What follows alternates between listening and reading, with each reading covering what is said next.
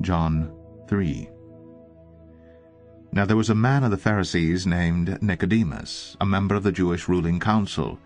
He came to Jesus at night and said, "Rabbi, we know you are a teacher who has come from God, for no one could perform the miraculous signs you are doing if God were not with him." In reply, Jesus declared, "I tell you the truth, no one can see the kingdom of God unless he is born again." "How can a man be born when he is old?" Nicodemus asked. "Surely he cannot enter a second time into his mother's womb to be born." Jesus answered, "I tell you the truth, no one can enter the kingdom of God unless he is born of water and the Spirit. Flesh gives birth to flesh, but the Spirit gives birth to spirit. You should not be surprised at my saying you must be born again. The wind blows wherever it pleases. You hear its sound, but you cannot tell where it comes from or where it is going. So it is with everyone born of the Spirit."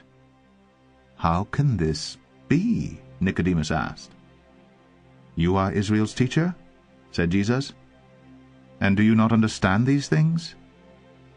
I tell you the truth. We speak of what we know, and we testify to what we have seen. But still you people do not accept our testimony. I have spoken to you of earthly things, and you do not believe. How then will you believe if I speak of heavenly things? No one has ever gone into heaven except the one who came from heaven, the Son of Man.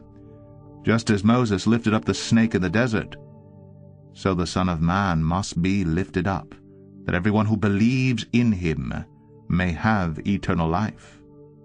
For God so loved the world that he gave his one and only Son, that whoever believes in him shall not perish, but have eternal life. For God did not send his Son into the world to condemn the world, but to save the world through him. Whoever believes in him is not condemned, but whoever does not believe stands condemned already, because he has not believed in the name of God's one and only Son. This is the verdict. Light has come into the world, but men loved darkness instead of light because their deeds were evil. Everyone who does evil hates the light, and will not come into the light for fear that his deeds will be exposed. But whoever lives by the truth comes into the light, so that it may be seen plainly that what he has been done through God. After this, Jesus and his disciples went out into the Judean countryside, where he spent some time with them and baptized. Now John also was baptizing at Aenon near Salim, because there was plenty of water, and people were constantly coming to be baptized. This was before John was put in prison. An argument developed between some of John's disciples and a certain Jew over the matter of ceremonial washing. They came to John and said to him, "Rabbi, that man who was with you on the other side of the Jordan, the one you testified about, well, he is baptizing, and everyone is going to him." To this John replied, "A man can receive only what is given him from heaven. You yourselves can testify that I said, 'I am not the Christ, but am sent ahead of him.' The bride belongs to the bridegroom.